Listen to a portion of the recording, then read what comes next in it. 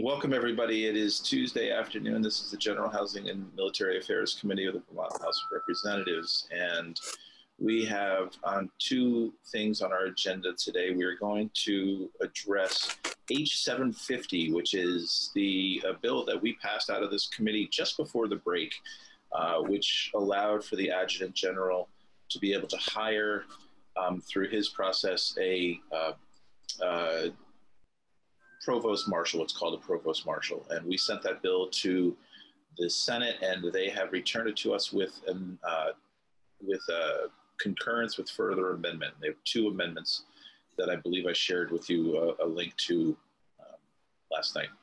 But first, we're going to start with Sivan Cattell from the Spirits Council and the owner of Stonecutter Spirits. And I just wanted to welcome him because he'll be transitioning, I think, and he just wanted to share some thoughts with us about the work that we've done and some of the concerns that he may have of us moving forward in this trade. So Sivan, welcome to the committee again, and it's good to see you. Thank you, greatly appreciated, and probably more of the former than the latter of the two things you just mentioned. Hi everyone, thank you for having me. I asked Chair Stevens for a chance to say thank you to the committee on my way out from the Distilled Spirits Council. As most of you know, Stonecutter Spirits hit tough times last year, pre-COVID, and we ended up closing our restaurant in Burlington and our tasting room in Middlebury, and working pretty hard on a restructure ever since. And that work is going well for very difficult work.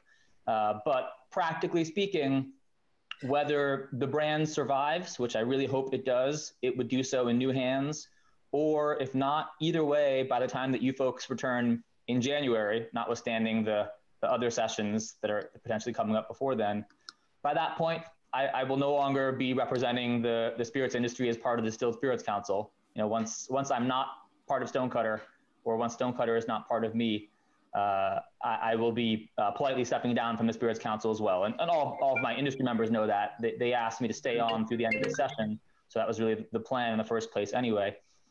Okay, time out, Sivan, just for a second here. We have a caller on the line, and can you identify yourself, please, so we can write your name up on the screen? Is this General Knight? It is General Knight. How are you, sir? Good. We're going to put you back on mute, though, and we're going to change your name so we know who you are, and we'll be with you in a few minutes. Outstanding. Thank you, sir. Thank you. Thanks, Sivan. Sure. All that is to say, I wanted to thank the committee. By the time you folks properly return, at least next year, I won't be representing the DSCV anymore. And I've really appreciated the opportunity for all of us to work together over the years. I've loved this work. I really enjoy policy work. It's been wonderful to be part of all of the various legislation that you folks have put together that has helped not just the alcohol industry, but many industries.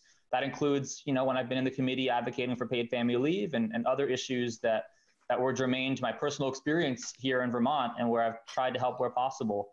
And I'm not a Vermonter born and raised. I moved here for work, but I stayed here because I loved it.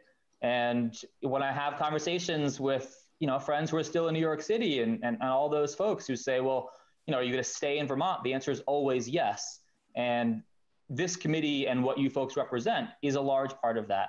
And the fact that I've been able to be a small part of the various policies that you folks have put together that have helped grow industries, right? I mean, spirits is a very cool and highlighted industry, but the real idea that we were growing, and that we were growing because we could actually work with the legislature to figure out what things can and should be changed. And it's open conversations, not hidden motives. It's just actual real collaboration, and that's been a wonderful experience for me. So if I ever one day do follow my neighbor Rep Byrong into public service, you folks would all have played a large part in helping me be even interested in that in the first place. So just a personal thank you for me. I've really liked this work. I'll still be advocating for family leave, for expanding healthcare, all the other parts that I believe in strongly and the other boards I'm on. And certainly if there's any questions, I'm happy to address them. But from me to all of you, thank you, folks. Well, I appreciate that. And I think we all do. Thank you for not yelling at us today. But save that for another day, because your work, you know, as you've entered the building as an advocate and as a business owner and working towards your business, you've acted in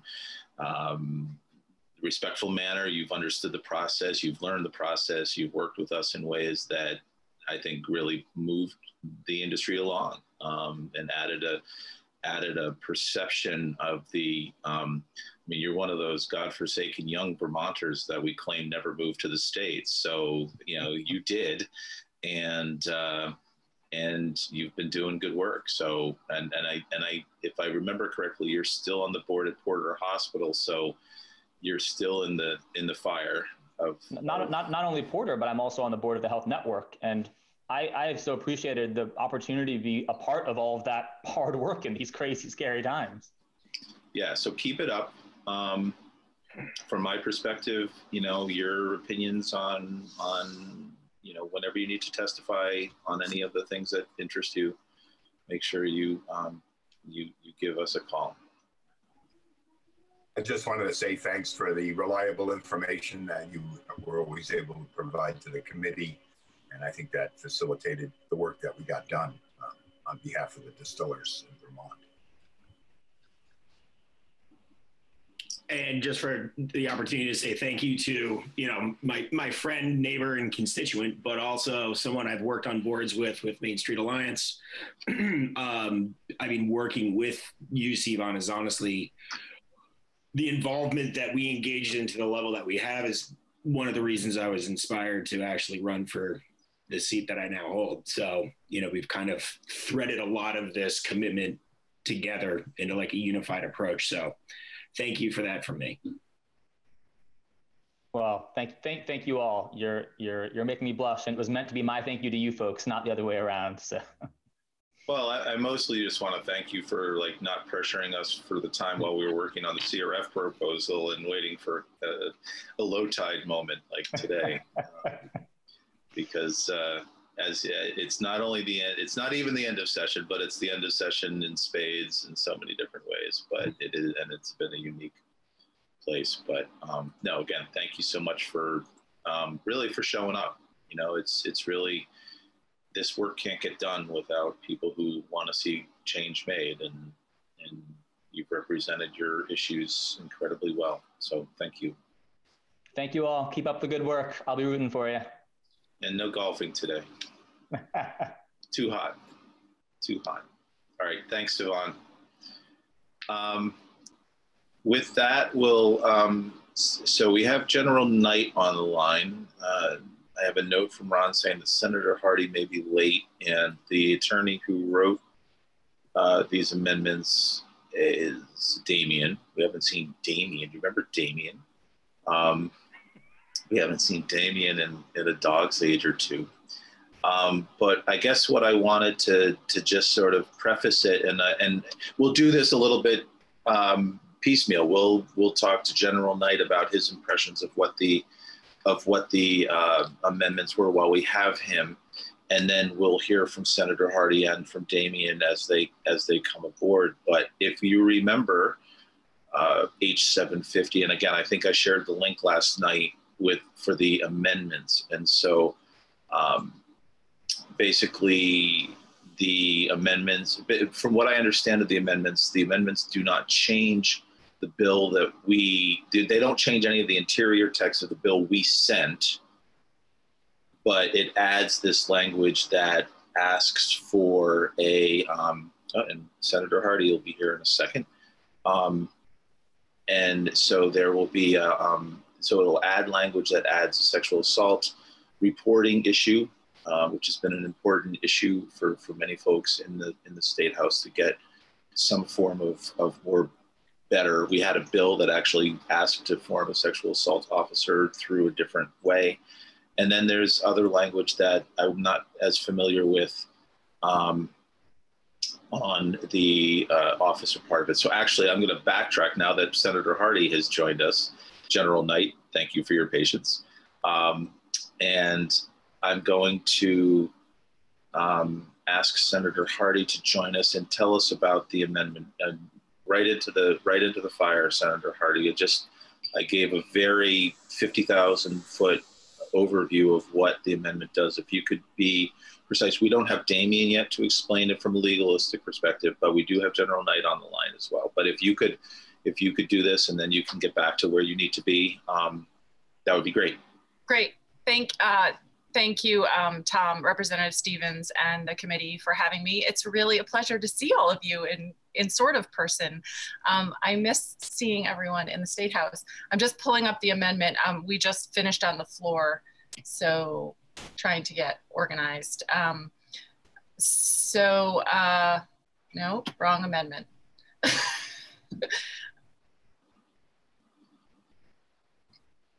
Here we go. Okay.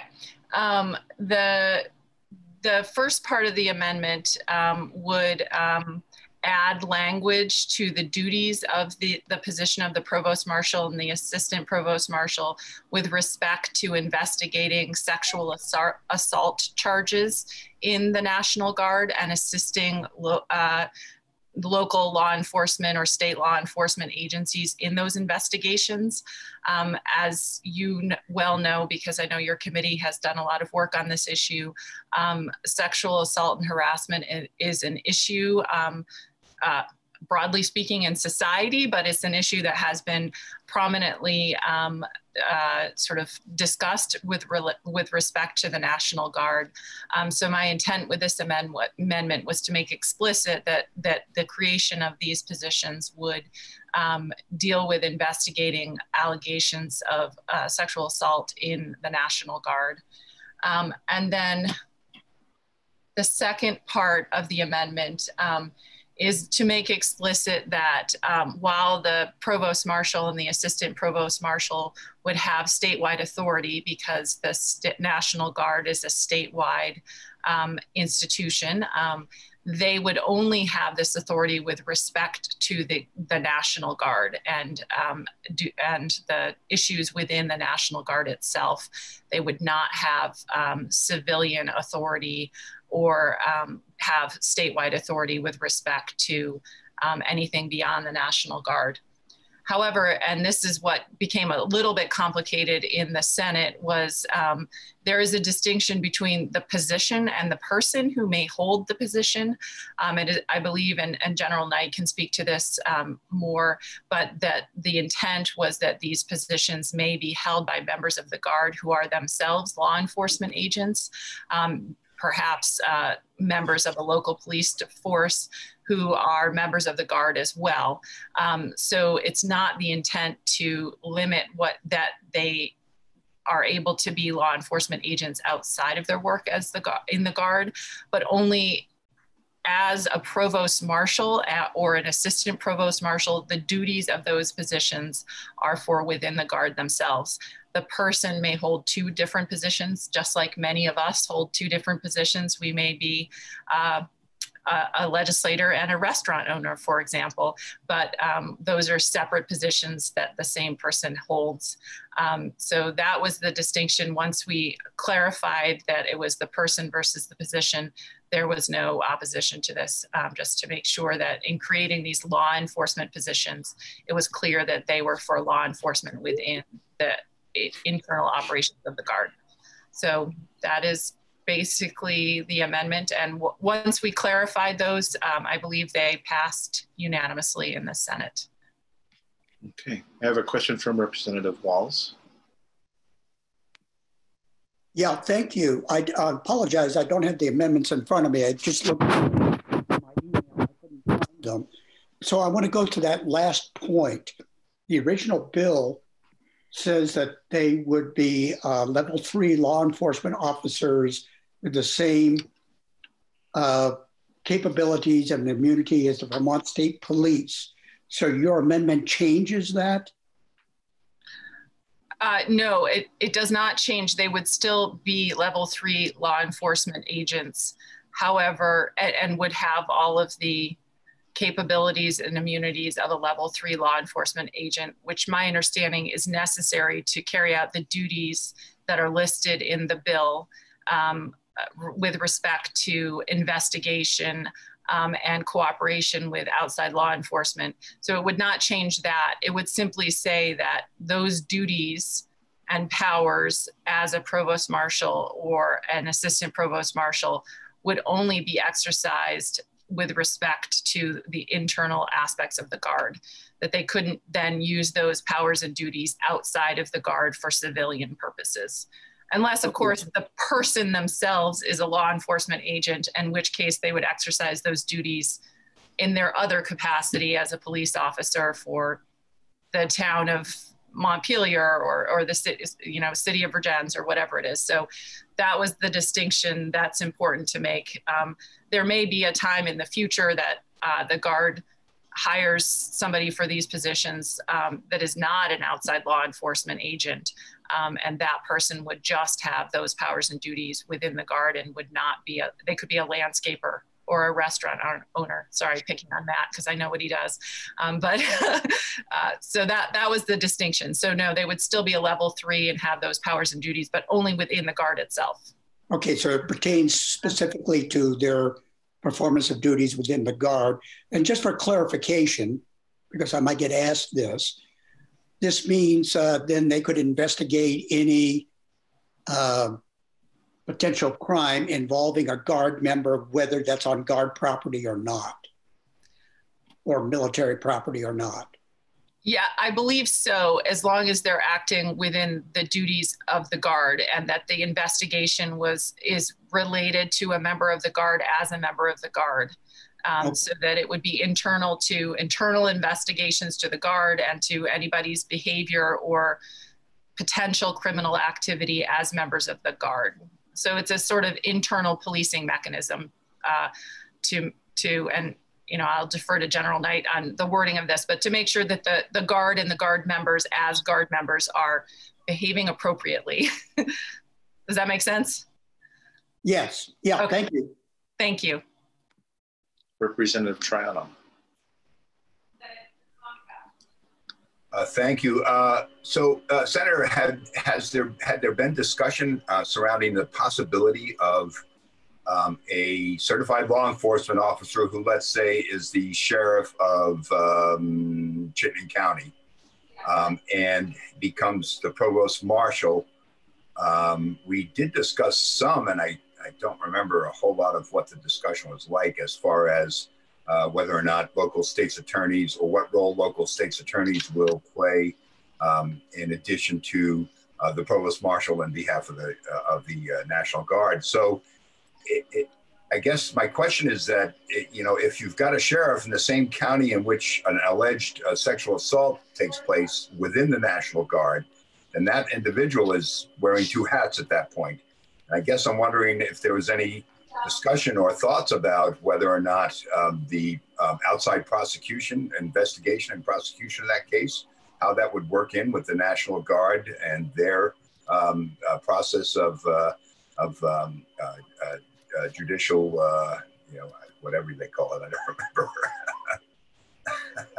Yeah, thank you, Representative Troiano. The discussion, and I wasn't involved in all of the committee discussions. So I'm not a member of the Senate Government Operations Committee. I was involved in the discussion specific to this amendment, although they did discuss it a couple times when I wasn't able to join them.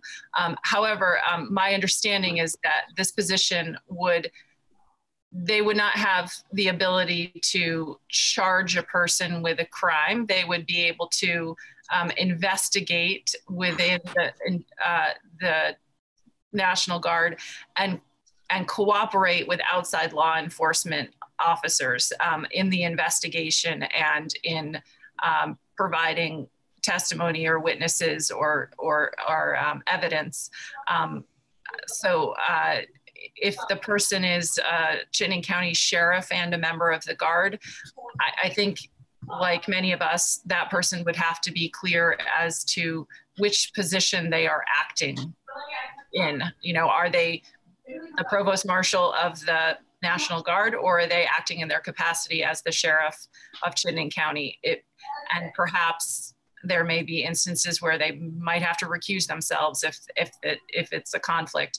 However, and Damian Leonard can speak to this a little bit more precisely than I can. He and I worked really hard on the language of this amendment to make sure that it was clear. There clearly are some cases where it will get a little dicey, like it does for everyone in our small state on occasion when we're wearing multiple hats. But I think that if everyone is working with best intentions and being ethical and honest, those are things that hopefully could be worked out. Okay. Yeah, you hit on my point, which was if the sheriff's department is assigned to investigate that particular incident, it would be difficult for the sheriff to administer both duties at the same time. Now, you did mention recusing themselves, but I'm not sure how that works. I don't know. I guess they probably could, but that you touched on what was on my mind as far as. Yeah, and I will point out there is a provost marshal and assistant provost marshal, so it may be the case where one of them has to recuse themselves and the other one would take over if there was an instance like that. Yep. Thanks, Ruth. And I guess this will be for General Knight. I mean, I think this is fine as far as it goes in my initial understanding of it. But I also seem to remember that the provost marshal was not going to be a part-time position.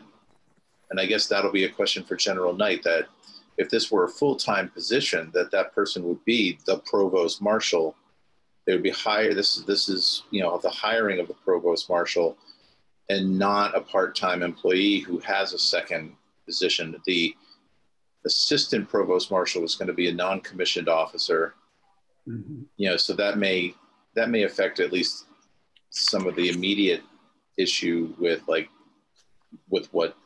Representative Trout might have been talking about. But we'll get a clarification from that from both General Knight and from Damian.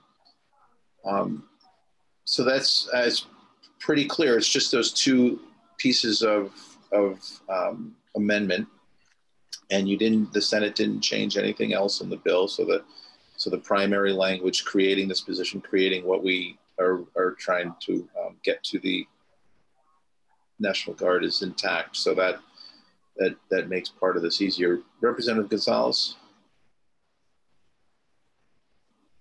you're up. Still muted.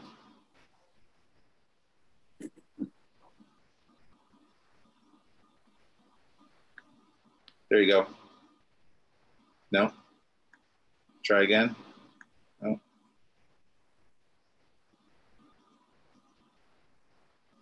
right, do you want to come back? All right.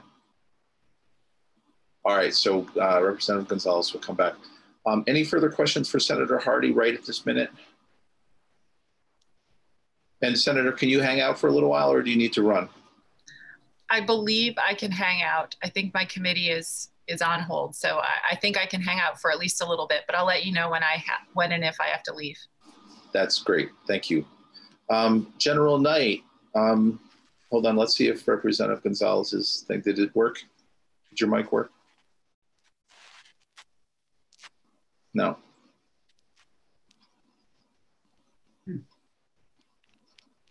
All right, we'll see you in a minute. General Knight, Representative Knight, not yet. General Knight, are you there? I am, sir. How are you? Good. How are you? Doing well. Where are you testifying from? I am sequestered safely in my office at Camp Johnson. Okay, that's air conditioned, I hope. It is. Good. So if you could just share with us the process that you worked on with the Senate on these two amendments. Again, we're putting you at a slight disadvantage because we usually would get the legal side of it first. But if you could just share with us your thoughts and on the amendments as they were passed through the Senate, that would be great. Thank you, sir. And hello to the committee. I hope everybody's doing well. I certainly appreciate the efforts to get the bill to this point, and appreciate Senator Hardy and Senator Perchlik for working with legal to get us here. But everybody's on track in what the intent of this is, and the clarifying language, I think, certainly helps out, but it is focused on addressing criminal activity within the Vermont National Guard. We're working on a position description. I figured it would be good if I had the position first. But to your point, Representative Stevens, it is initially a part-time job for a drill status, field grade officer, and senior NCO. Now, there may be a point down the road where we have to revisit this if the need is there. The only workaround that the Deputy Adjutant General and I can see at this point is that position becomes a state employee. My hope is that the criminal activity doesn't rise to such a degree where that's a requirement. But what this position does is it fills a niche that we currently don't have. It certainly augments existing resources that I've got in place, but those are in large part administrative processes. So I don't have as significant a deterrent effect as I could by having a Provost Marshal team that would function as a liaison with civil law enforcement. And within the organization, with the Sexual Assault Response Coordinator, our State Equal Employment Manager, and in speaking with the Judge Advocate General at National Guard Bureau, it in essence becomes a compliance team for us. In addition, it would help us run our NCIC terminal here with 2 trained personnel to do that, and also provide another resource to focus on force protection, security assessments at outlying armories. So in the end, the amendments certainly feed the intent of the position. What we do here, I think somebody had mentioned it, we do internal investigations, but in the end, those are largely administrative. So we assigned an officer to do an investigation who may have no investigative background, and they may at some point come across an investigation which is more complex than is expected, and that happens. But what this position does, by having that logical liaison capability with civil law enforcement, if it goes beyond anything that we can deal with internally, there's a natural linkage with civil law enforcement. And then that team could provide, for instance, a supplemental affidavit to support any criminal charges that will be forthcoming from civil law enforcement. I hope that helps. It sounds as if this helped clarify the positions for you, for the Guard. I mean, because it was, I mean, you were looking for a particular, the reason you were looking for this was because you wanted to be able to hire the person as the tag, but but also because of the difference. Can you go back and explain that, why we needed this legislation, and how, because I'm assuming that this clarifies it a little bit for you. Because they're going to be a level 3 officer, it had to be in statute. Yep. So since we were making them a level 3 certified officer, both of them, we had to have that in statute. Like UVM. Such as, yeah, so without that level 3 certification, what I have is another administrative tool, and it doesn't have the same impact on the organization as having a level 3 certified officer to function in a drilling status as a liaison with civil law enforcement. Okay, no, that's great clarification. Again, it's been a long 3 months since we visited this text. Representative Gonzalez and then Walz. Let's see, can you hear me now? Yes. Okay, fantastic. And I keep having internet challenges, so I'm trying to go in and out of video. So I apologize for keep bumping up and off. So Adjutant General, thank you for being here today. And as you know, I am very persistent in looking at the sexual assault report. And I'm wondering, and as part of what you also know from the years of chatting, is that the report that we've gotten from you all in the past is very anemic. And so I am wondering about the language in this amendment and how you are feeling about your ability to give us a robust, meaningful report with the language that we have in this bill. Well, we'll continue to work with you, ma'am. And we've actually just transitioned So we have a new state equal employment manager, Duffy Jameson, and I'd like to set up a time where we could all sit down and kind of revisit what it is that the legislature and the committee certainly would like to see in that report, and give you enough fidelity to make that happen. I'm very interested in being a transparent organization and giving you the level of detail required. That's great. And you think that in addition to this hire, but actually looking at the legislation that the Senate has put in this amendment, that would assist you in having a more robust, meaningful report? I do, ma'am. I think having another tool that can, and here's one of the challenges with the Guard, and not everybody may understand how we're constructed. So we have a duty to report. So for instance, if a Guard member runs afoul of law enforcement and is charged criminally, our policy says they are supposed to report to us that, hey, I got in trouble with the law.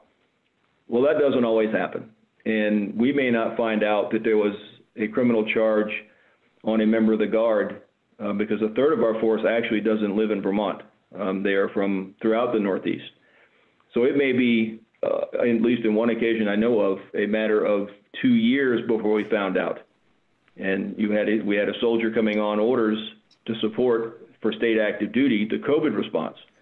And part of our process is to onboard them, to put them on orders, and that's inclusive of an NCIC check, the National Criminal Information System. And only then do we find out that they had a civil conviction. So this team would get at that, and I think that in turn could feed some of the data that we may not be seeing currently. Great. Wonderful. Thank you. Representative Walz. General Knight, this question is for you, and this is actually having to do with the second part of the amendment, and that is the authority of the Provost Marshal and Assistant Provost Marshal. I'm just wondering, does this change have any kind of effect on how you might use them? All it did was clarify intent. No, sir. And this is something that I've discussed with my Deputy Adjutant General here and our Judge Advocate General. The intent, and inclusive in that position description, is the focus is the Vermont National Guard. If anything, it clarifies that intent in statute. So that certainly meets my intent. Okay, thank you. Good to hear that. Well, that was one case, I think, when, I mean, an officer like this, do they not traditionally have the ability to respond to a crime? I mean, if they're driving home and if they're off campus and they hear that there's something going on, do they have a right or responsibility to respond, or if they're called in directly, or will this language just stop that? Because I mean, a level 3 officer, I mean, we've taken testimony in the past that a level 3 officer who works for the Department of Liquor and Lottery can respond. But that's a balance between people saying, well, we want to make sure the Guard stays on, with the Guard and isn't an additional state police force. Does that make sense? Yes, sir, it does. And this would go back to when I was the chief liquor investigator for DLC. And at the time, prior to statute change, our law enforcement ability was limited to the licensed premise.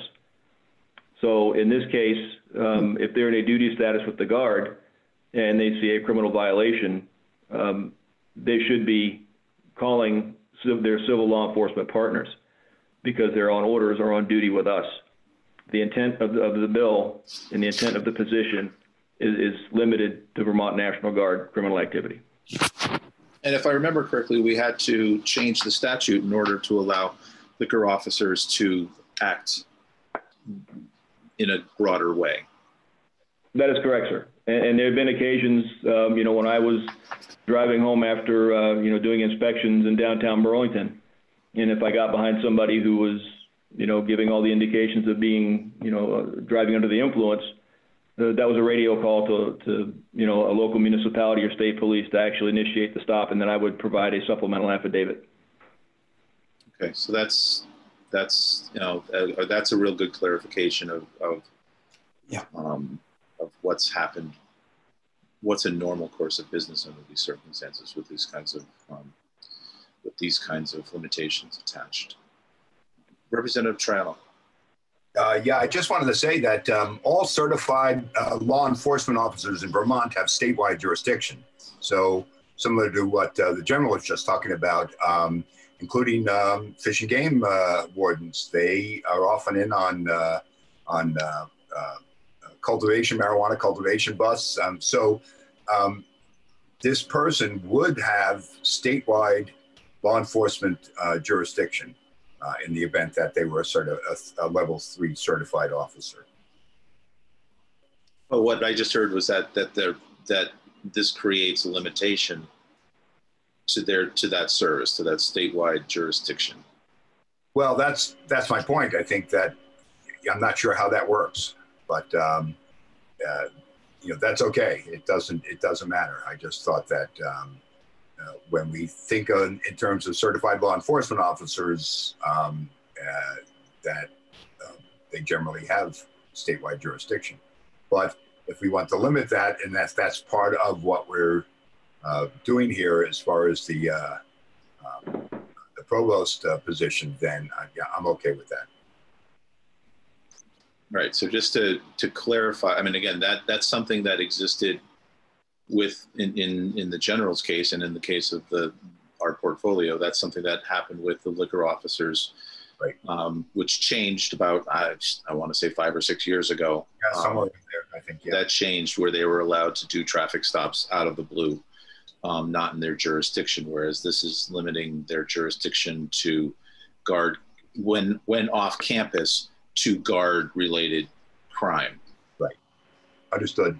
Did I get that right, General and Senator? Is that really how this limitation has been shaped? That's correct, sir. Okay. Yep. Senator Hardy. Yeah, Representative Stevens and Triano. Yeah, that was my intent, was to limit it to the guard. And I think it's perhaps goes without saying, but I'll say it, that in this current situation with the national scene on police brutality and police actions, my intent also was to make sure that as we're creating 2 new law enforcement positions, that those law enforcement positions would have the specific duties within the guard itself and not have civilian duties. And so I think that the general, first of all, for understanding that and underscoring that with the way he's creating these positions. But the intent was to limit their jurisdiction to the guard only. And if they happen to be law enforcement agents outside of the guard, then that would be in their duties as law enforcement agents outside of the guard. So, yes. Representative Gonzalez. Okay, so not a question, but just following up on both of those statements, that we, as reminding folks, since it has been a little while, we did talk about that concern that I had when this was in our committee earlier. And so I really thank the Senate for being able to figure out some language to narrow that, and not just kind of general policing, but one of the topics of conversation that we had is potentially around immigration issues and things like that. So really having it meet the needs of holding guard members accountable and creating a healthy workplace by knowing what guard members are doing on and off the base and having that authority, but not an overreach of that authority. And so I'm really grateful that the Senate was able to figure out that language.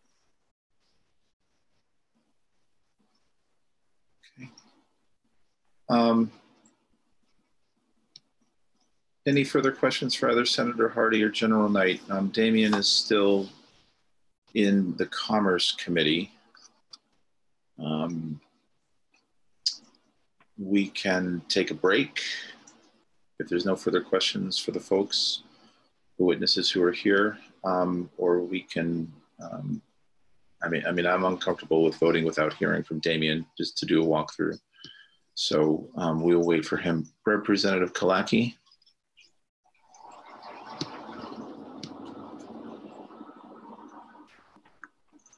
Oh, you put your hand down, okay.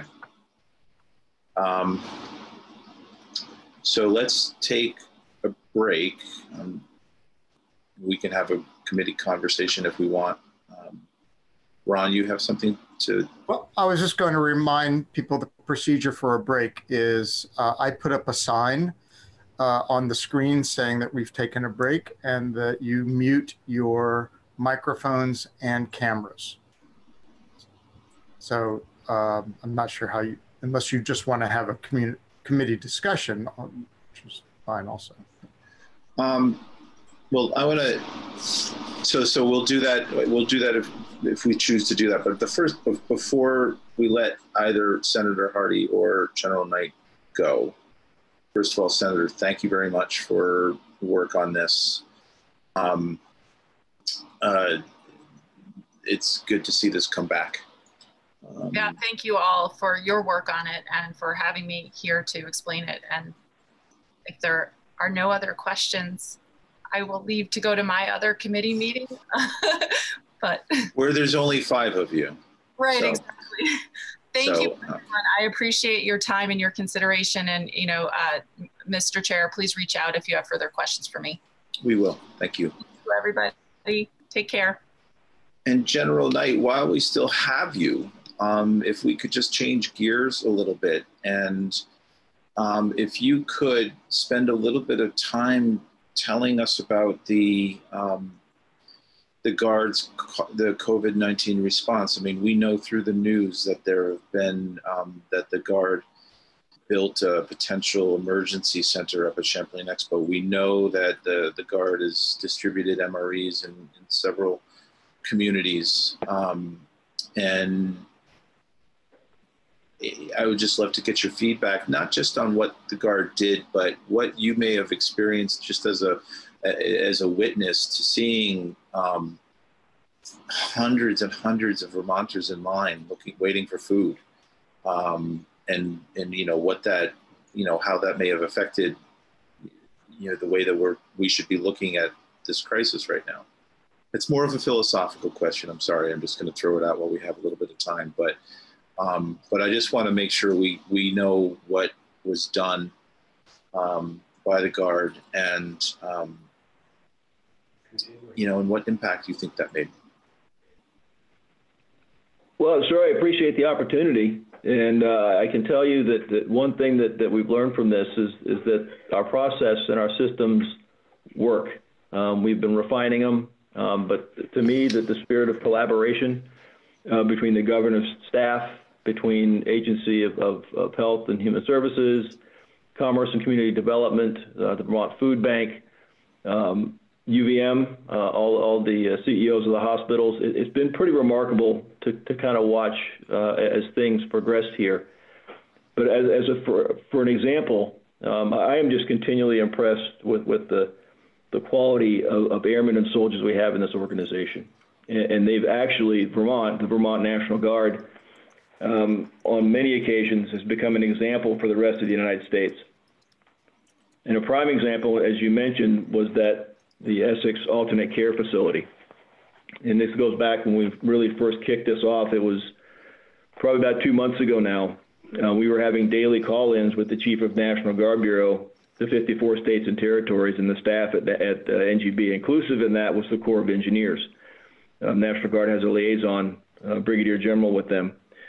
And when the governor asked, it was about 7 days from the ask to actually standing up that facility and being open for business. And inclusive in that was hot and cold running water, power at every bed, so folks could charge their cell phones if we needed it.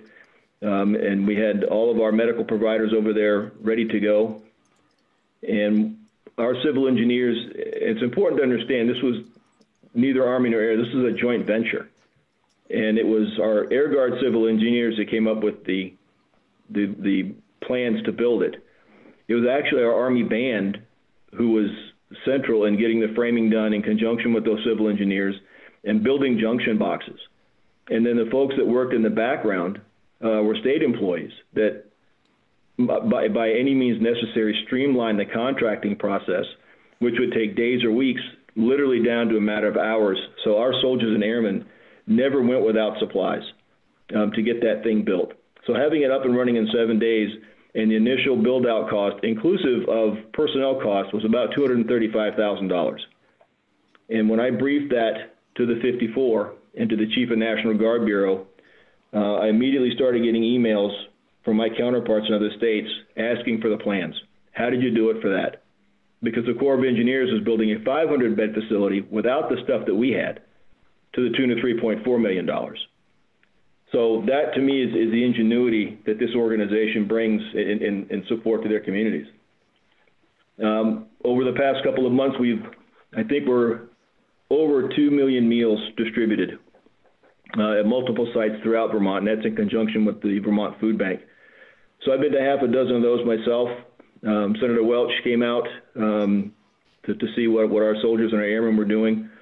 So there's been some legislative engagement on the national stage as well. Our Air Guard are running the Strategic National Stockpile Warehouse in Colchester. They've gotten that pretty much down to a science, making sure that needed equipment and supplies gets where it needs to go in a very timely manner. Our medical providers from our medical company with the Brigade Support Battalion and our 15th Civil Support Team, I think as of today have crossed over 5,000 tests at different sites. They're focused a couple of different places now, but in every instance when I talk to those soldiers and airmen, they are happy to be doing what they're doing. And they do it without complaint. And it's a reminder, I think, to all of us, this is our first mission.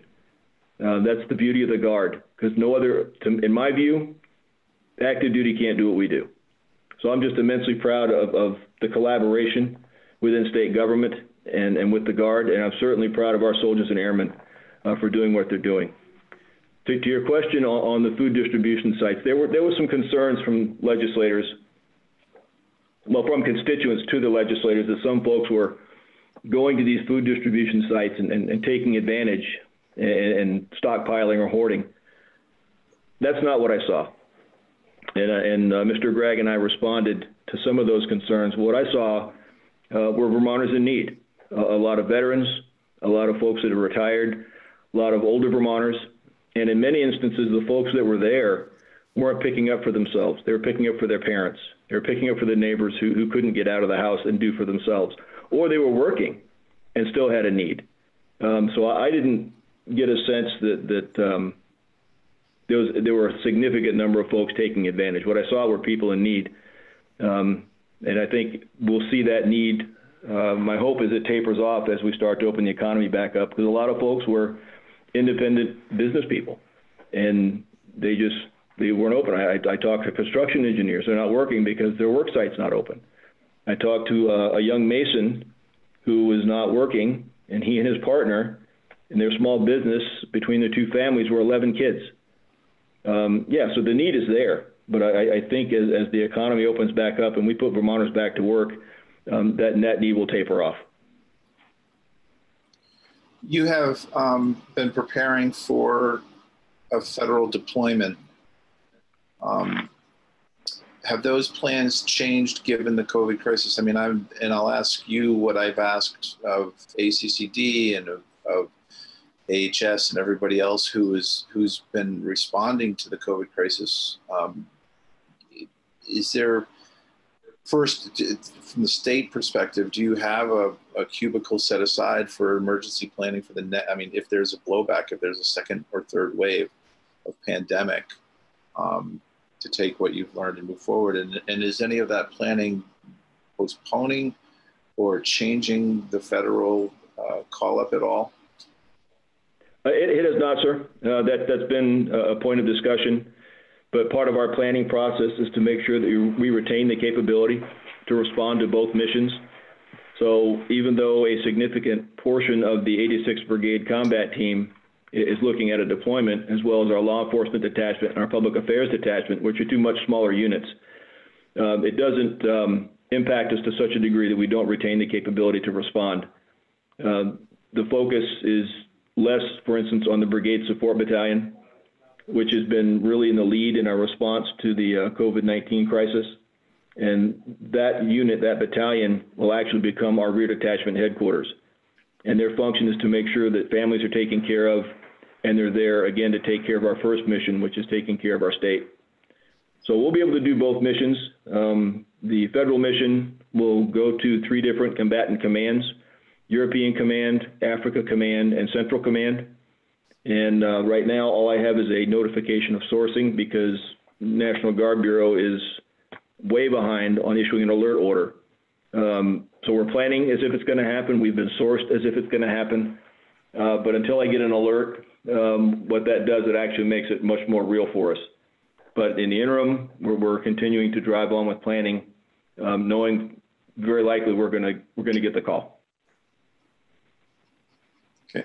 And did I hear you say that in terms of the Essex project that the National Guard, the Army Guard band was instrumental? Yes, like the I don't want to say marching band, but the band that comes and plays at the State House? How did that, I mean, is that because they're made up of engineers and trombonists, or is it because they're, I'm sorry, that stood out for me. Well, we like to consider the band as kind of our Swiss Army knife. And that's one of the other benefits of the Guard is everybody brings a different background to their drill. So in one instance, you know, I think she was a bassoon player, one of our young NCOs, during her college years over the summer would intern on a construction site. So she was in there framing and building panels in conjunction with the civil engineers. And once they had instructions on how to build a junction box, there were, you know, literally dozens of junction boxes. So the electricians, when they came in to install them, didn't have to build them themselves.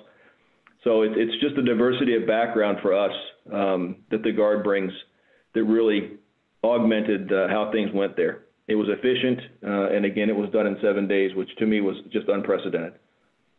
I know it's a great argument for STEAM over STEM, just to have make sure the arts are involved with all of the other STEM issues as well.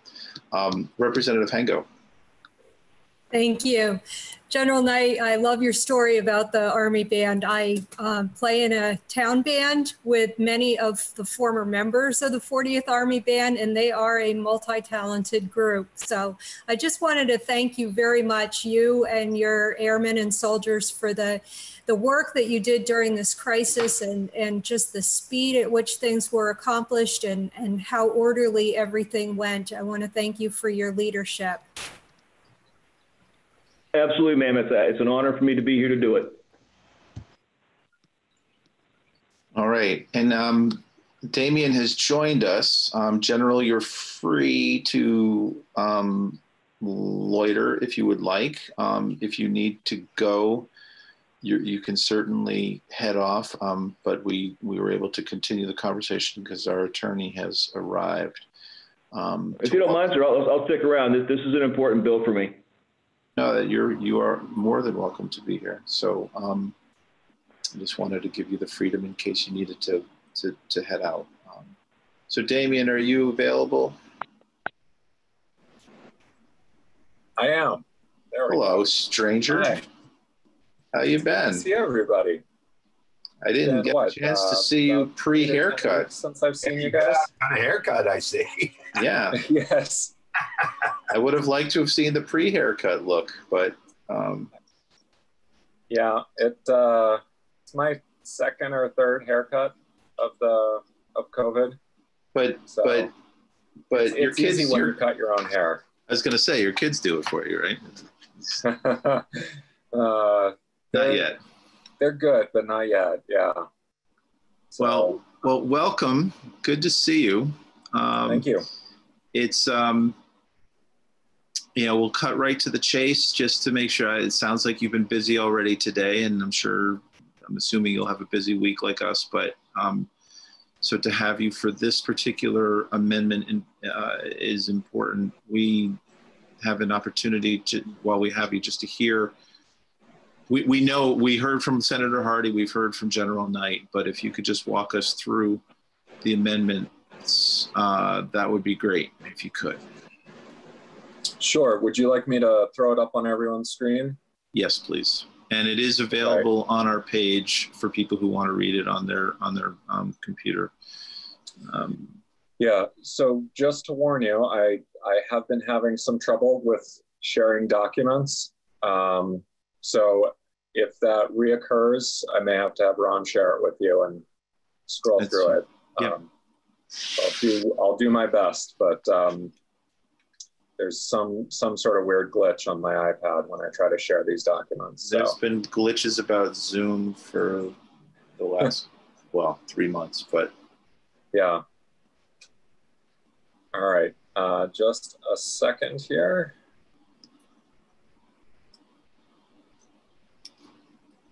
All right, great.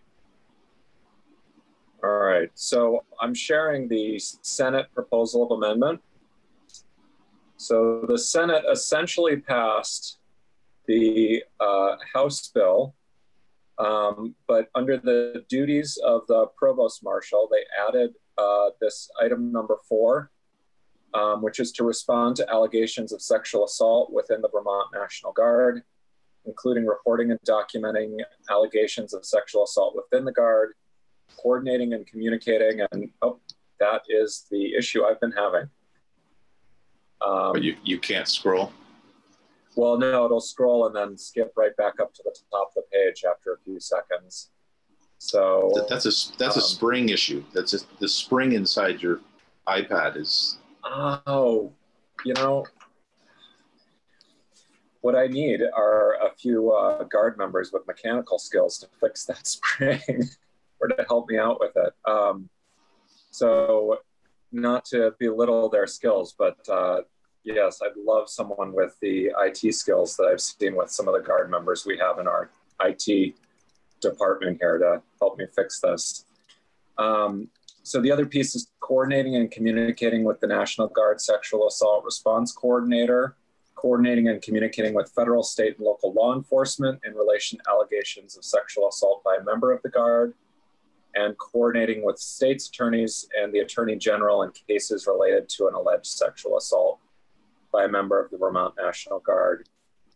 So we worked in the Senate. I think you've heard from Senator Hardy and the Adjutant General at this point, General Knight.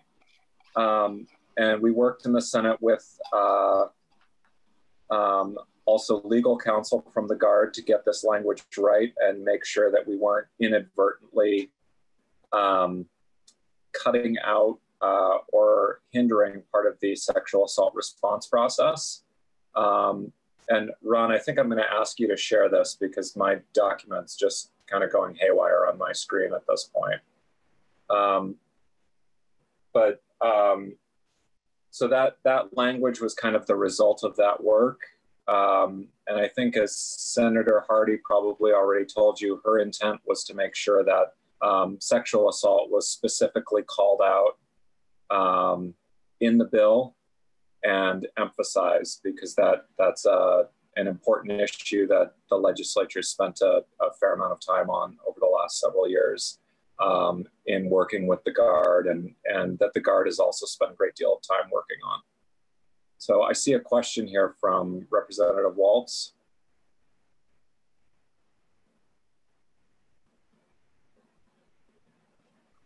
Okay, yes, thank you. And I'm glad you're calling that back up. I find it kind of curious. It's C and D. It doesn't seem to address what if the victim is a member of the Guard and the perpetrator is not. So I think, and General Knight can speak to this better than I can, but my understanding is that the Guard has a variety of resources that come to bear in this situation. The Provost Marshal is a law enforcement resource that can help with taking witness statements and coordinating with law enforcement officers in the actual response to the sexual assault. And then the Sexual Assault Response Coordinator and then other resources within the Guard actually can provide resources to the victims. So, and I would invite General Knight to kind of contribute at this point, because I think he can speak to this much better than I can about how the responsibilities are divvied up within the Guard. Are you there, General? Thanks, Damien. I can do that. So so Representative Waltz, in the instance where we have a victim or a survivor who is a Guard member, we defer to that victim to work with a victim advocate and our sexual assault response coordinator, and we provide them the resources. It is entirely up to them how they want to handle it. There are two mechanisms. Restricted report means that they take no action, and that, again, is the victim's decision. Or if it's unrestricted report and the chain of command is notified, that allows us to have that liaison with civil law enforcement and pursue prosecution for the perpetrator. Okay. I just found it kind of curious that it addressed only a Guard member who was a perpetrator, not one who was a victim. But thank you. Yeah, I think, again, Representative Waltz, I would just note that the Provost Marshal here is in the law enforcement role, sort of addressing the inappropriate behavior. And then there are other resources in the Guard that assist the victims with their needs and with how they come forward regarding the claim and report it and providing them with assistance. So I think that's what you're seeing reflected here. And my understanding of Senator Hardy's intent here was certainly not to minimize the needs of the victim or the importance of providing assistance to the victim. Okay, thank you. I'm a little bit uncomfortable with it. It seems to put the perpetrator and the victim in different places. So, but thank you for the explanation. Okay. Are there other questions on that change? Representative Gonzalez?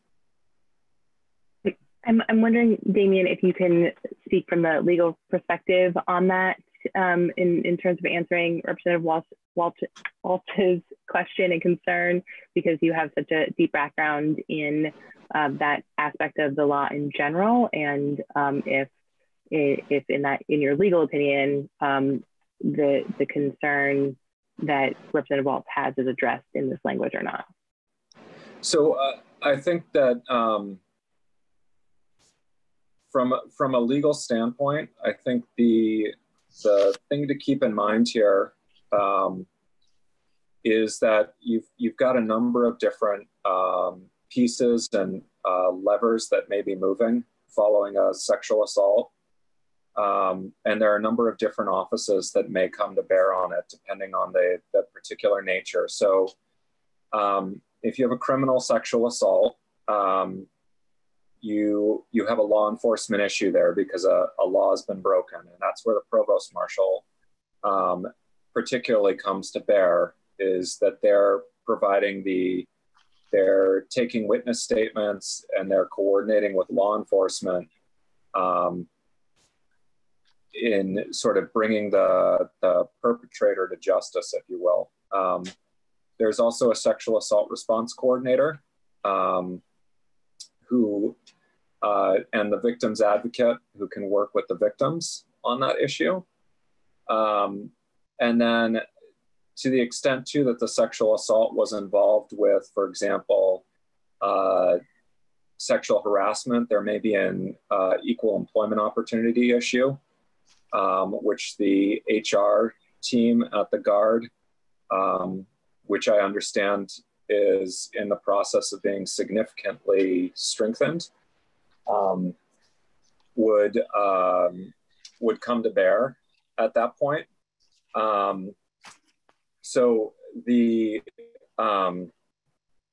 circumstances that we're dealing with, I think you've got a lot of different laws that are kind of coming into play, and there are different players that address each one of those aspects of the issue, whether it's providing advocacy and support for the victim,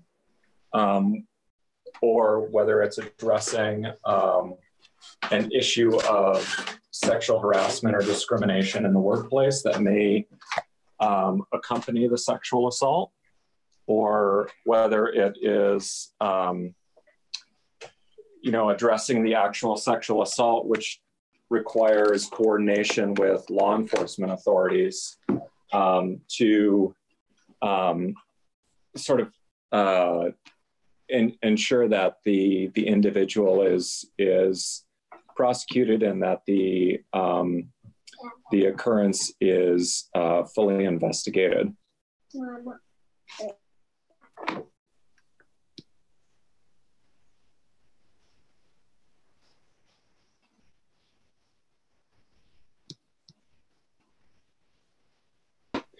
Did that answer your question? I'm wondering if Representative Walsh, if that addresses your concern or fulfilled some of your thinking in that. Not totally. I'm still pretty uncomfortable with it. It seems as if the Provost Marshal kicks into action if the perpetrator is a Guard member, but not if the victim is. And it seems to be they should be equally involved in investigation, if the victim is a Guard member. So I think the Provost Marshal is involved with issues that involve Guard members and issues that occur on base. But one thing to understand too is the Provost Marshal is going to essentially be coordinating with civilian law enforcement where there may be greater law enforcement expertise. And ultimately, any case is going to be brought by civilian law enforcement here. Again, General Knight can speak a little bit better to the existing process and where the Provost Marshal fits in within that. And I understand your concern is that what if you have an individual in the Guard who is the victim of sexual assault by someone from outside the Guard? Am I understanding that correctly? Correct. Yeah, so it's very clear. If the perpetrator is a Guard member or if the assault occurs on Guard property, that's pretty clear. Ron, you're still sharing your screen and we can see your email. So yes, you're exactly right, Damien. My concern is the victim is a Guard member, the perpetrator is not, and it's not on, the assault did not occur on Guard property. That just seems if the assault occurred off of Guard property, that's a civilian law enforcement issue.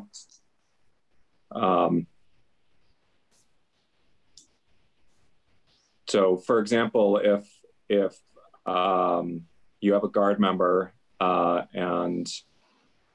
they're assaulted when they're back home, they're not on drill, that's an issue that the civilian law enforcement would be responsible for handling, whatever the appropriate law enforcement agency is for that community.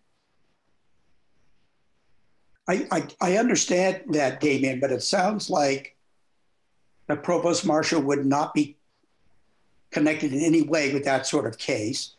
I think they ought to be involved in the investigation. But okay, I don't want to belabor that. So, okay. Ron, can you scroll down so we can see A, B, C, and D? No, the other way. Scroll up, I guess, right there.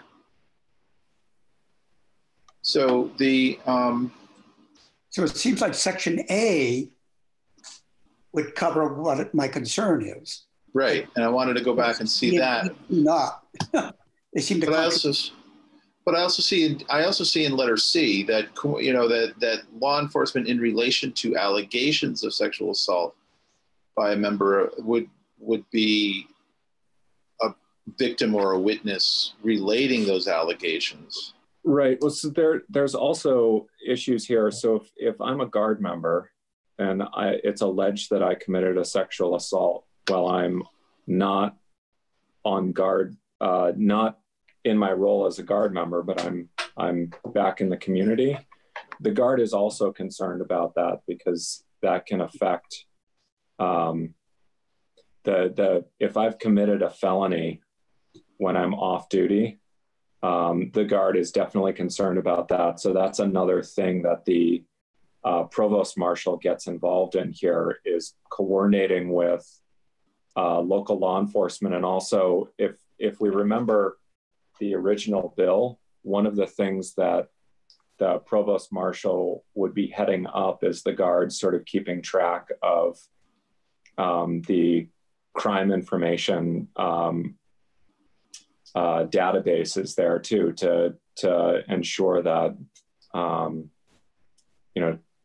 that you don't have instances where someone's committed a felony and the Guard doesn't know about that when it's occurred. And General Knight, again, can speak a little bit more to the importance of that role and how that works.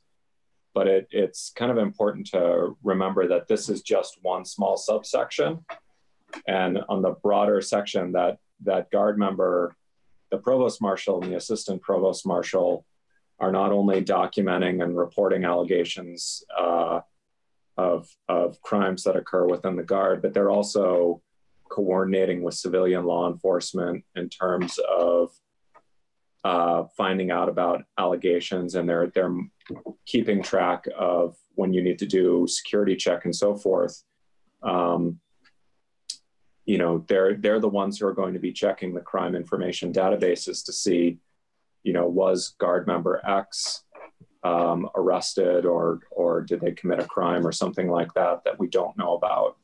And so that's something they're monitoring, and I may not be explaining that very well. General Knight, again, can probably explain this a little bit better from the Guard's perspective. So I'd defer to him again and let him chime in here if he would like. No, I totally, I get what you're saying. And, you know, and I'm reading C, allegations of sexual assault by a member of the Vermont National Guard. I'm reading that as strictly perpetrator.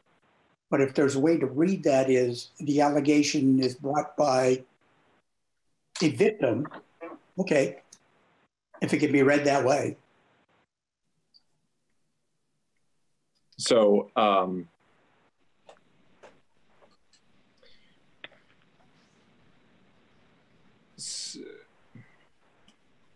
so I would say what you're looking for essentially is the language to say coordinating and communicating with law enforcement in relation to allegations of sexual assault that was either perpetrated by or against a member of the National Guard.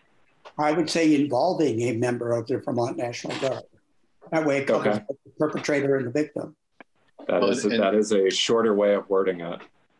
And I would, you know, just for our purposes, you know, the question will be, again, when we get to the question of do we concur or concur with further amendment, that I think is, let's measure out whether that change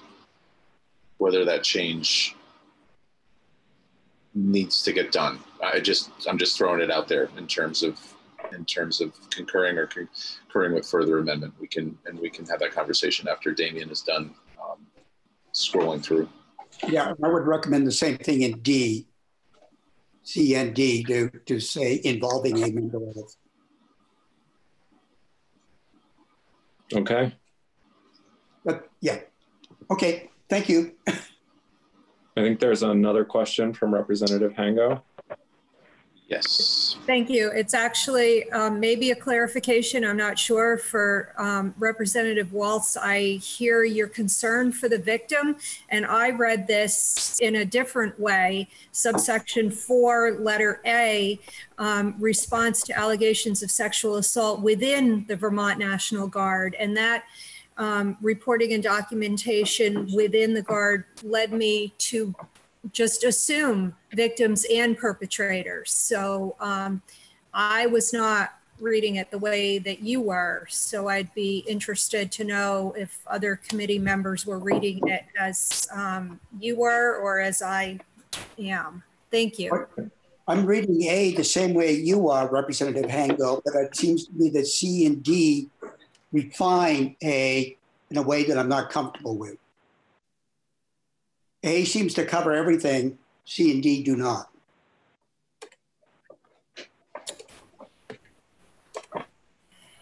Yeah, I guess I think that A, B, and C and D together cover pretty much everybody, but my opinion. Thank you.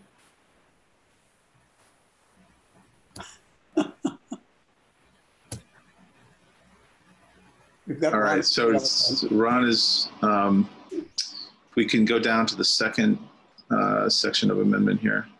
Yeah. And maybe Ron, if you can go back just a little bit. There, right there. All right, Sorry, I just Damien. realized I muted myself. So the what this basically provides here is that the Provost Marshal and Assistant Provost Marshal have the same powers and immunities as all other level 3 law enforcement officers in the state. The reference back to the state police is just standard language that we use for those. So these are not special powers. It's the same as your local police. It's the same as sheriffs who are certified law enforcement officers, and it's the same as state troopers. It's the same as fish and wildlife game wardens. So if we can scroll down to the next page, Ron.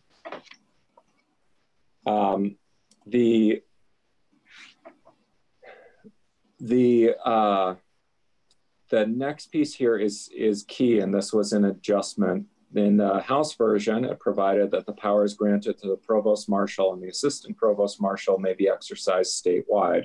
Again, that's standard level 3 law enforcement officer language. The change with the amendment from Senator Hardy and Senator Perchlik was to say, with respect to criminal activity in the National Guard only. And the concern there, which she may have discussed with you, was just the idea of creating sort of statewide law enforcement officers instead of just keeping the focus on the National Guard. And then the last sentence there is just to ensure that this paragraph couldn't be construed as preventing an individual serving as the Provost Marshal or Assistant Provost Marshal working as an officer in another law enforcement agency and exercising the authority, the law enforcement authority granted to officers in that agency. So in other words, a lot of the Guard members are, their regular full-time civilian jobs are as law enforcement officers at our local police department or state troopers or law enforcement officers within a state agency, something like that.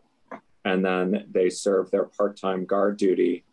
And this would allow them to serve as the Provost Marshal or Assistant Provost Marshal. And then while they're wearing their Provost Marshal or Assistant Provost Marshal hat, they can exercise that authority with respect to criminal activity in the National Guard. And when they're outside of their Guard duty, they exercise their law enforcement authority statewide, wearing their civilian law enforcement hat. Does that make sense? Okay, I see heads nodding. So that's what this is here. So this was the other change in the Senate, was basically to limit their law enforcement authority while they're serving serving in their role as Guard members to criminal activity in the National Guard. And then otherwise, they can, in their civilian jobs, work as a regular law enforcement officer exercising statewide authority. Okay, Representative Trana.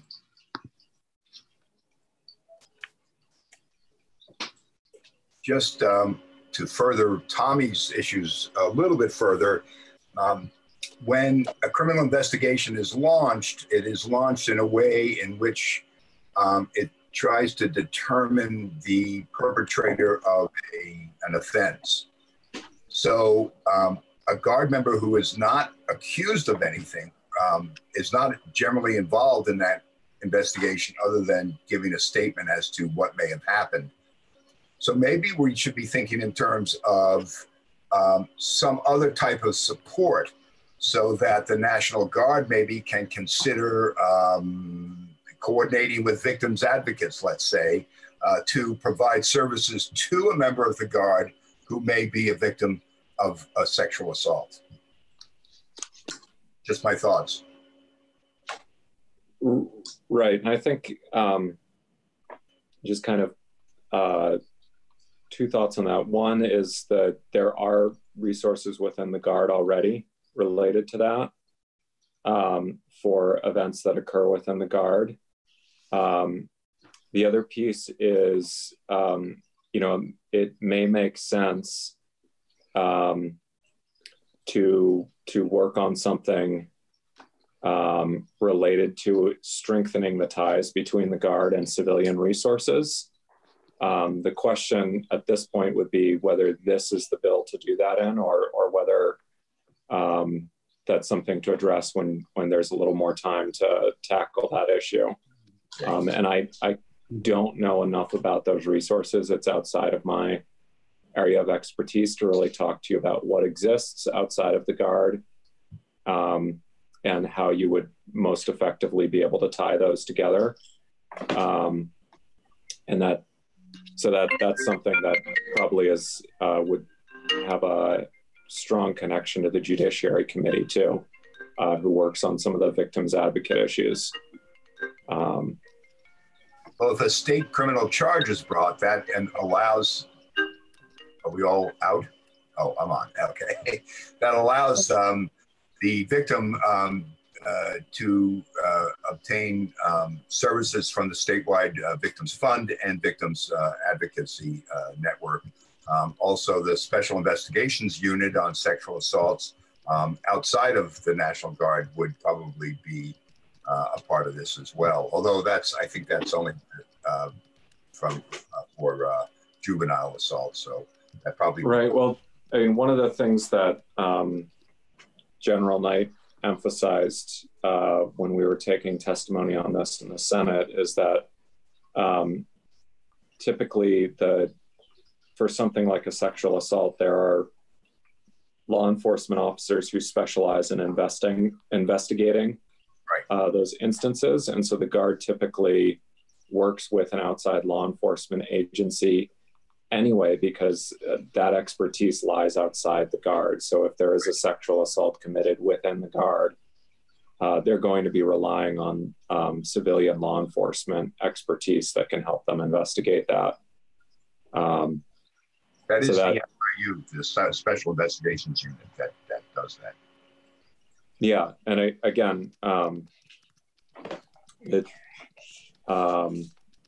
those resources typically lie outside, and the Provost Marshal's role is to coordinate with those outside law enforcement resources, and to kind of assist and facilitate the process.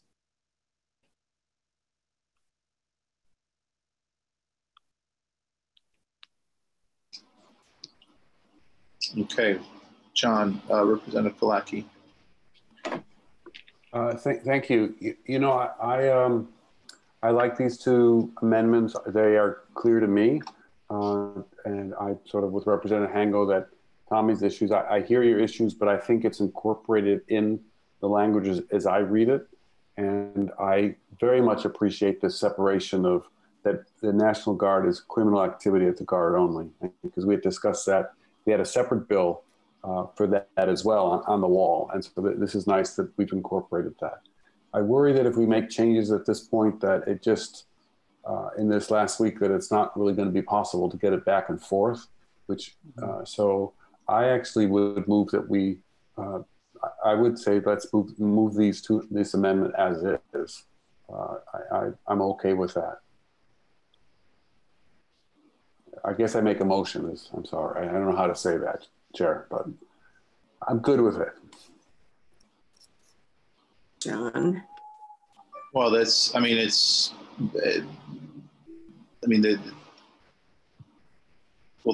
motion on the floor right now to accept the amendment as it's written, which would be to concur that, the motion would be to concur with the Senate amendment.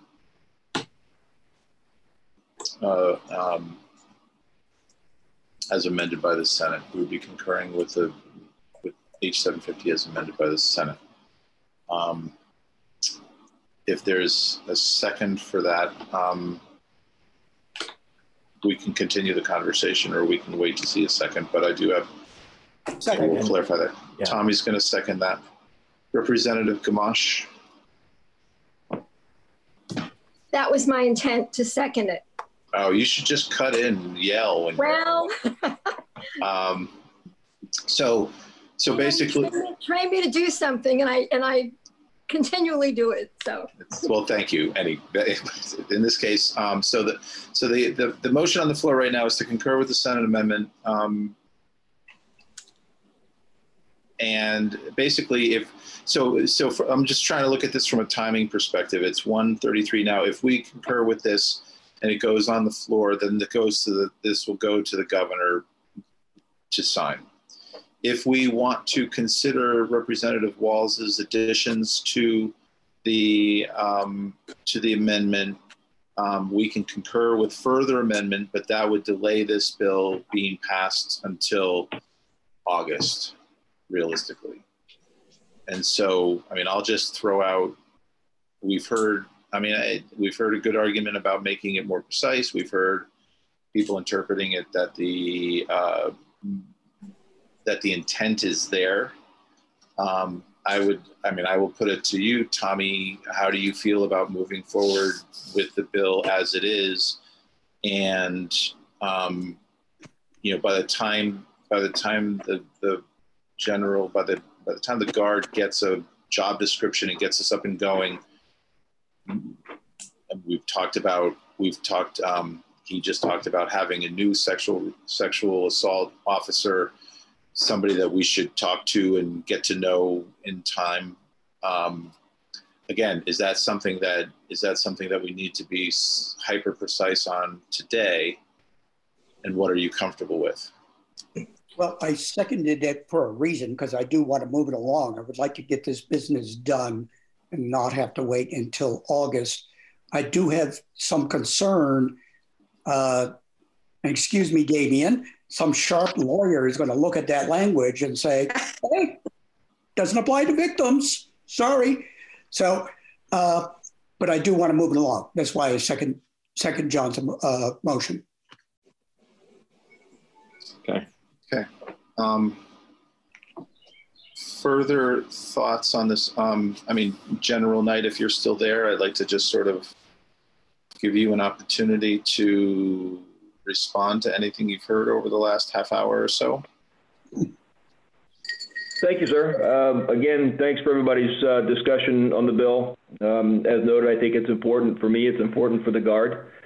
Coming back to the intent, it will be incumbent upon us to ensure that we take care of our survivors, no matter who the perpetrator is.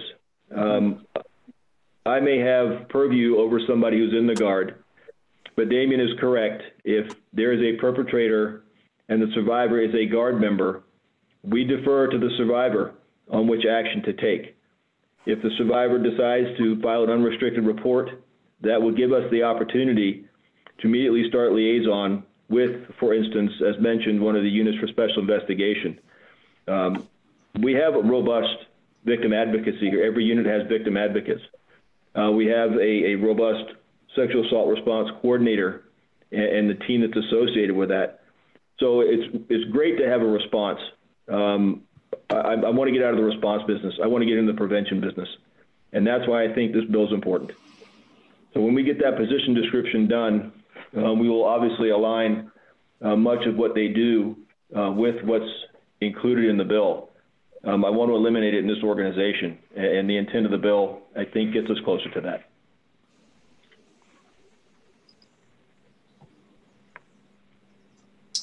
All right, thank you. Any further comments from committee? Representative Gamache. I move that we move this bill along, that we vote on it, the amendment. We've got that motion on the floor, and we've got it seconded, and we've got it thirded now, and that's oh, I'm sorry. It's okay. I think the heat has gotten to me today. If we're not punchy on June 20, whatever this is, then you meant to call the question, Mariana. There you go. Thank you. There you go. Call the question on voting on the amendment. All right. The bill to get it on the amendment. So I'm not doing well today. Okay, so the action on the floor is, do we concur with the Senate's proposal of amendment to H.750? And it's been seconded. Clerk may commence to call the roll. Representative Walz? Yes. Representative Gonzalez? Yes. Representative Long is not there. Representative Gamache? Yes. Representative Troiano?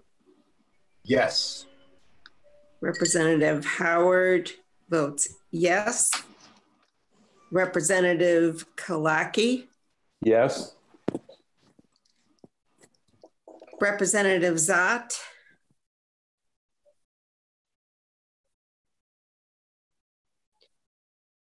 Representative Byron? Yes.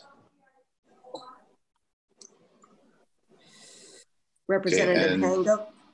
Representative Zott did vote yes on the chat. I think he has a microphone. Okay. Can you hear me now? Yes. Oh, we can hear you now. Yeah. Can you recall it, or do you need to? No, please go ahead. Okay. All right.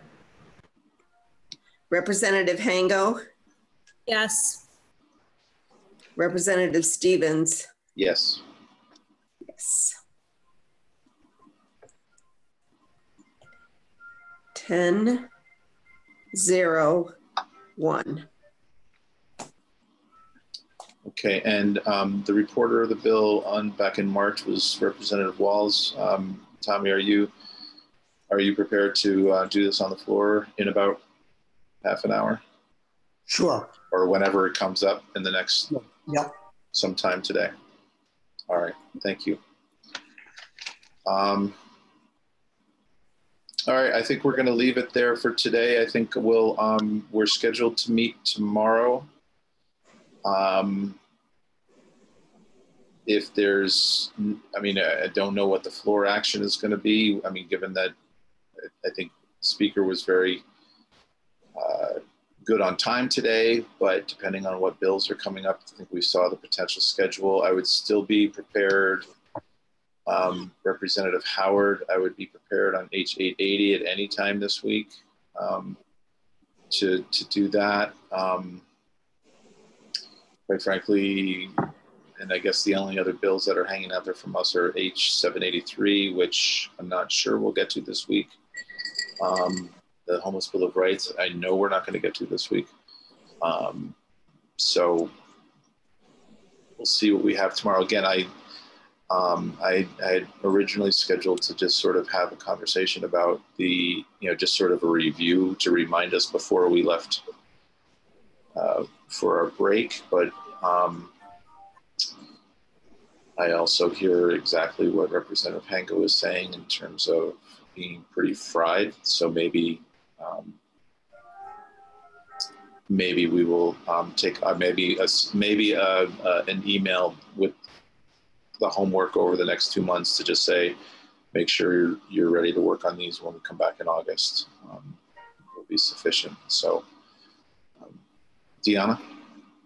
And just in that, just from really the learning perspective, if we are able to meet at all, and Mr. Chair, if you're able to perhaps make that email before we meet, and then just a quick gathering together, from a learning perspective, it would keep things more accessible. And so wanting to just see if knowing all the different factors and how exhausting this is, if that's possible, I would advocate for that. Yeah, so without going into detail, I'll just say S83 was the do not darken my door language that was the same language that was in the sexual harassment bill we passed 2 years ago. It was just being applied to, slightly differently. S59 is the sports betting study that is coming out of the Senate. We had a version of that up on our wall that was sponsored by Representative Chickling last year.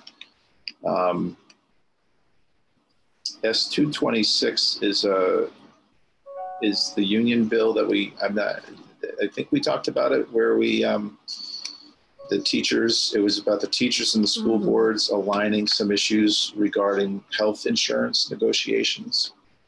What was the number again? S226. Thank you.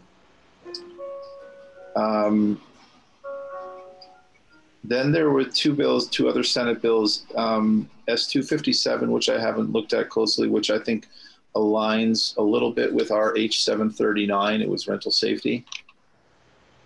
And then S237 was a housing bill, but it also had, it was primarily an Act 250 bill that hasn't come over from the Senate yet anyway. So we're not going to touch that. But those are the bills, along with 738, 783, and then that's what's on my list, and that, of course, is subject to change. But those were the main bills that were coming over from the Senate. S83 we've had for a while, and it passed the Senate committee unanimously, and it passed the Senate itself unanimously. And so we've taken some testimony on it. I'll leave it at that without any further details. Yeah, Lisa? Can you repeat the one that has pieces from Act 250? Yeah, S230. Going in and out. S237. Thanks. And that hasn't come over to us yet. Great. But those are the bills that we'll look at and that are technically still alive. It's that time of year where nothing's over till the gavel falls, and that won't be until September. So, Tom, they're alive for not this week, but in September. Is that what you're saying? Yeah. Okay. Yeah. I mean, once upon a time, we thought that August was going to be only about the budget, but I think it's clear that, I mean, look, we got this bill. We dealt with it quickly because it was ours. Yep. But okay. Anyway, so we'll make sure we get a periodic email just to remind us of what we can look up and where we can look it up at. And then, then it'll be up to us individually to remember that, we did hear from some witness. Like on S83, we didn't quite hear from all the witnesses that we might have heard, but we'll see if there's time. And we haven't heard anything about the sports betting. We haven't heard anything about, the housing and Act 250 bill is, the fact that it has Act 250 in it means that it's mostly not our bill, but we don't know anything about it. So we'll do what we can with it. And this is a crazy time. So I will, if we don't have a reason to meet tomorrow, we'll cancel. But we won't know that until either later tonight or early tomorrow morning. And so Damien, I guess, good to see you. Nice to see you too. Make sure your coworkers know we love them too. Oh, yeah. It's I've got Legos set up next to me here on the table that have been being worked on as we go. Oh, did you get the special Golden Dome edition? Oh no, she's doing the Arctic Explorers. Maybe it's a comment on today's heat. Yeah. Are you barefoot, and will you step on the pieces as you get up from your iPad? Oh, undoubtedly, I'm gonna step on something, but it'll probably be little Moana figurines. So excellent. And General Knight, and it was good to hear from you, and please send our regards to Ken, who I know is there with you, and your company, and I'm sure we'll be in touch with you, if not before we come back in August, then certainly by then for another update. Outstanding. I appreciate everyone's efforts on this, and stay safe. Thank you, General. Thank you for staying with us. Hi, General. Tom, I just want to make sure I understand, for any of the Corona relief funds that our committee had input on, if and when the Senate changes those things and they come back to the House, is our committee involved in looking at those amendments, or is appropriations? I believe that we are going to have a say. Okay. In that chunk of time. That's section 11 and 11A. Well, mostly section 11. So I would assume that we'll be back together for that. Okay, thank you. All right. All right. I don't know whose phone it is. Oh, it's. All right. Thank you, everybody. We'll see you on the floor in just a few minutes.